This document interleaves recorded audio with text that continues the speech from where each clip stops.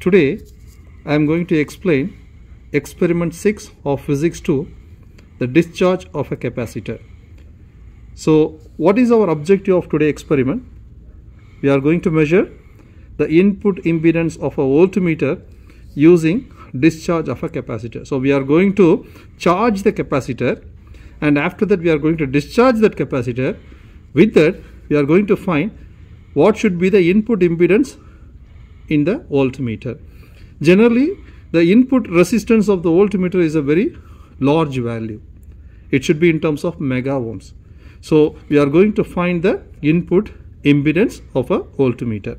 So for this experiment we are going to use this equation, natural log of V, which is equal to minus 1 over R multiplied by C multiplied by T plus natural log of V naught. Generally this equation will not given in this form, so we will give this equation like this format. So which format? Natural log of V, which is equal to minus 1 over RC multiplied by T. So this equation will be given in your exam paper. Why I am not mentioning this here? Actually this is the y-intercept value. Generally we don't bother about the intercept value. We have to only find the resistance value because that is our objective. What is our objective? Input impedance. Input impedance is nothing but the impedance refers the resistance. Clear? So we don't bother about the intercept value. That's what I am not mentioning this here. So in the exam paper also we will give the equation like this. So you have to rearrange this equation. How you can rearrange? It's a very easy. You can just have a look here. We are going to find the resistance. So rearrange this equation. Resistance, which is equal to, you have to bring this natural log of V to the right hand side of the denominator. So your equation will become minus 1 divided by natural log of V multiplied by C, and here the entire term multiplied by T.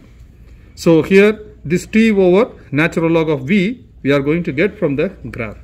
Actually it is nothing but it's a 1 over slope. Clear? Okay. Now we have to see the circuit diagram for this experiment. We have to see the circuit diagram for this experiment. You can just have a look of this circuit diagram. We are going to use one power supply, battery, and we have to give the input as only 10 volt. And we are going to fix one resistance value which carries the value of 10 kilo ohm. And then we have two-way switch. We are going to connect one variable capacitance box, and we are going to use one ammeter as well as voltmeter. But generally in this circuit diagram we don't bother about this ammeter. The most important thing, we are going to find only the voltmeter resistance. So that means inside the voltmeter we have one resistance, and that is our objective. We are going to find what should be the value of that resistance. Clear? So if you just have a look here, we don't bother about this ammeter. Understand, my dear? So we just only take this voltmeter as our important thing. So we are going to find the resistance which kept inside the voltmeter. I told you already, the resistance kept inside the voltmeter have a larger value. It should be in terms of mega ohms. Understand? Okay. Now I have to tell you about the circuit diagram. You can just have a look of this apparatus.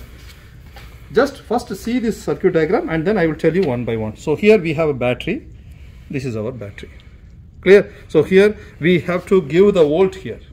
So we have to give the volt here. So two knobs you have. One is for voltage adjustment, another one for current adjustment. Generally you should not touch this current.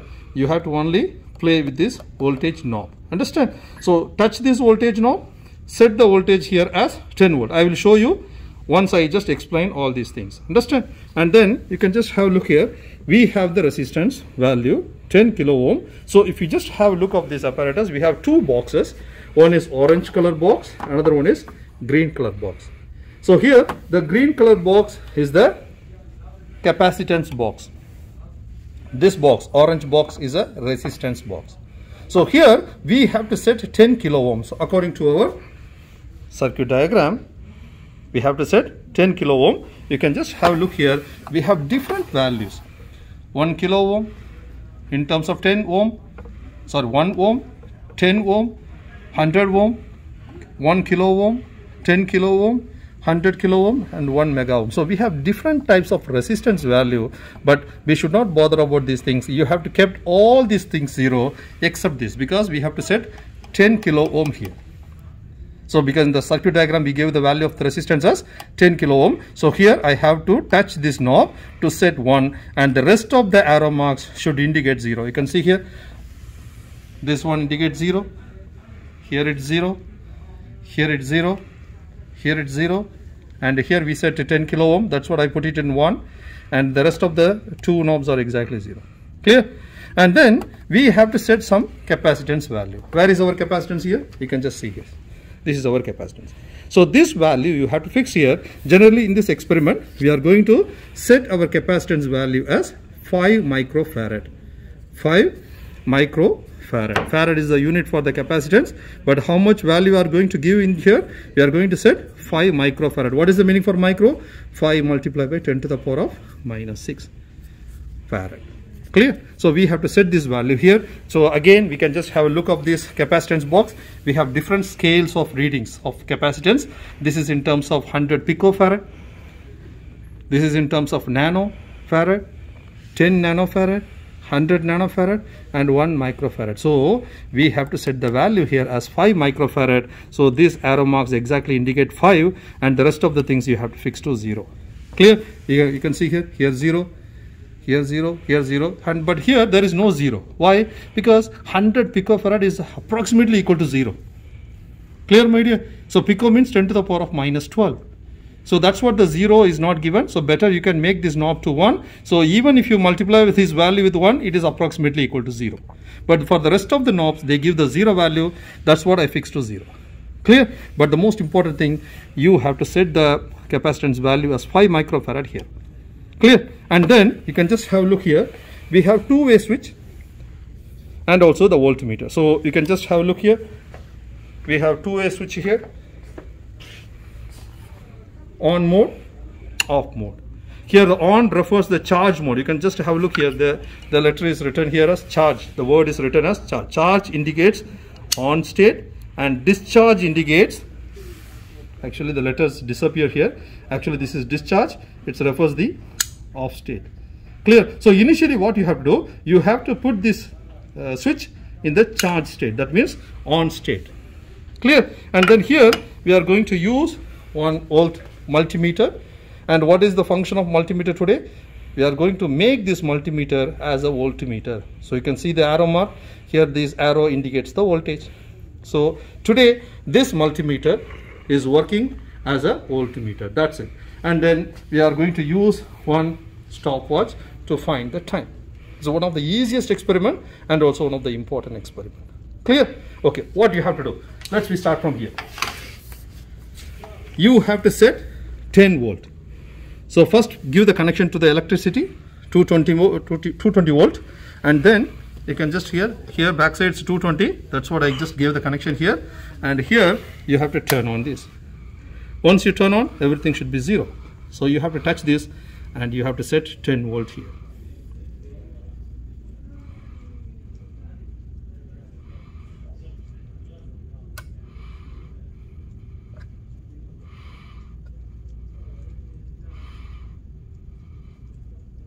Okay, I set 10 volt.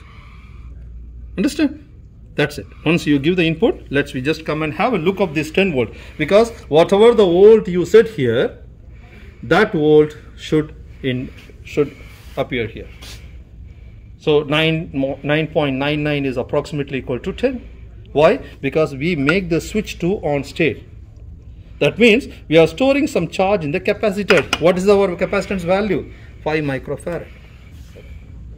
So we store some charge here, and after we store, we are going to discharge that charge, and with the help of that we are going to find the resistance present inside the voltmeter. Clear? So now we set 10 volt in the battery, approximately it's closer to 10. So what you have to do, just have a look here. We have a stopwatch. We are going to calculate the time. At a time t is equal to 0, what should be my volt here? 9.99. That's it. You can just have a look of the table. This is our table.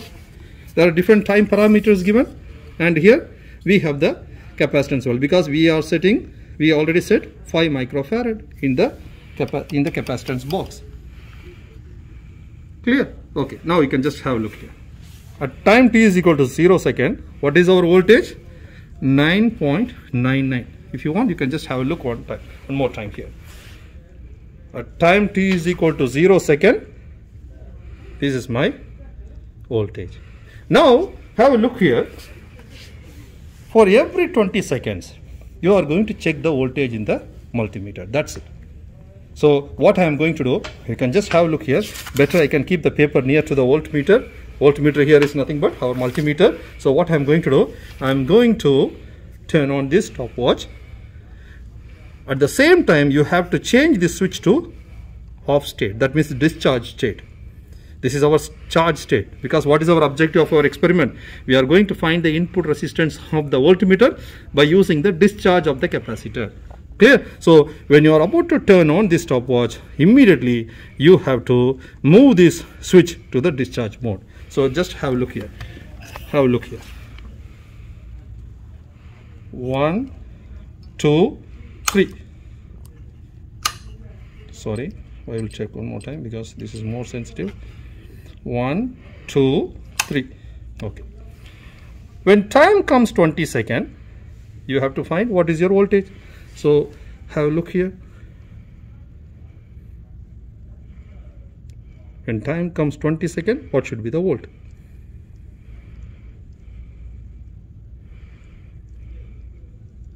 .77. And when times come 40 seconds, what should be the volt? That means every 20 second difference your interval, you are going to find the voltage. So now you have to see here, once the time reach 40 seconds, what should be the volt? 4.54. And then when times come 60 seconds, what should be the volt?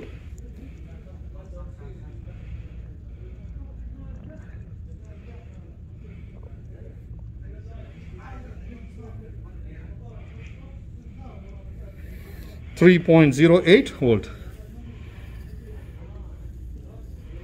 Clear? So likewise, my dear, I don't want to fill this table. So you can just have a look here. For every 20 seconds, you have to fill this table. So here I just gave the answer for the 4 reading. When times come 80 seconds, what should be the volt?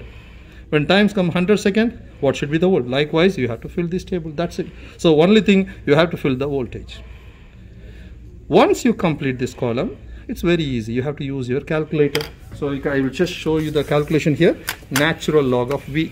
What is our V? Our V is 9.99. So turn on your calculator. Natural log is here. Natural log of 9.99. What's the value? Only 2 digits after the decimal. So 2.30. Likewise, natural log of 6.77. So if you just see here, 1.91. Likewise, natural log of 4.54.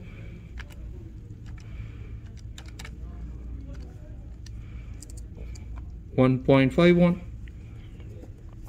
Natural log of 3.08.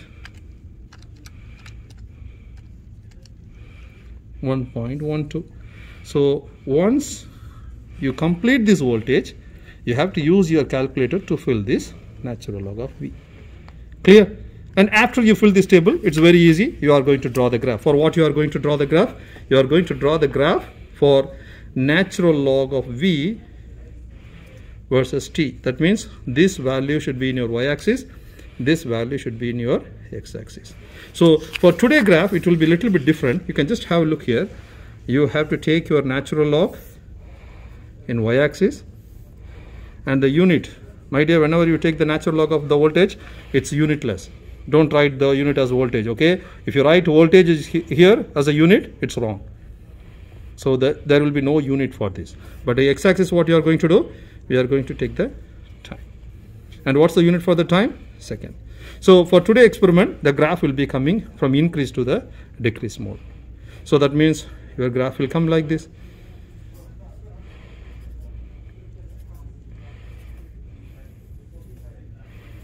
So you have to connect this line by using your ruler. and then you have to find the slope. So you have to find the slope. So what's the slope, my dear? My slope is exactly y2 minus y1 over x2 minus x1. In y-axis we took the natural log of v. In x-axis we took the time. So my answer for the slope is exactly equal to natural log of v over t, and the unit is 1 over second. Why 1 over second? Because there will be no unit for this natural log of v, only the time has the unit as second. So the unit for the slope is 1 over second. Clear? Now we just go back to our main equation. What is our main equation, my dear? This is our main equation. After you rearrange this equation in terms of resistance, you will get this equation. I will write this equation here. So what is our equation, my dear? R is exactly equal to minus 1 over C t over natural log of v. If you just have a look here, it is exactly the same. I just take the c in front and then I write natural log of the second. So our equation is here. Now you can just have a look here. We have one negative sign.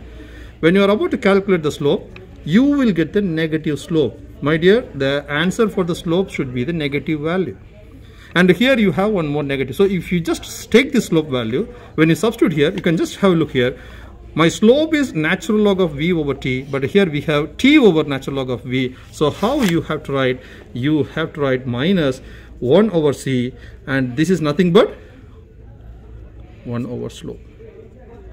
And I told you, you will get the slope in terms of negative. So this negative slope and this negative get cancelled, and finally you will get the resistance, and the unit for the resistance is ohm. My dear, generally the value of the resistance is in terms of mega ohms.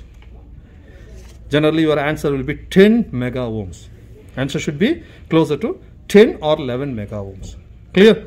So the main thing, we find the resistance inside the voltmeter. I told you generally the voltmeter, the resistance inside the voltmeter carries the very larger value. So you'll get 10 mega ohms. That will be the answer for this experiment. So if you just take the reading of the slope, substitute here the negative slope, cancel this negative, and finally you will get the positive. My dear, there will be no resistance with negative value. Only positive value of the resistance will be acceptable. If you got negative of resistance, it is wrong. Clear? The most important thing, this negative, cancel this negative. So your answer will comes in positive. Clear, my dear? So this is the procedure experiment explanation for experiment number 6, discharge of the capacitor. Thank you.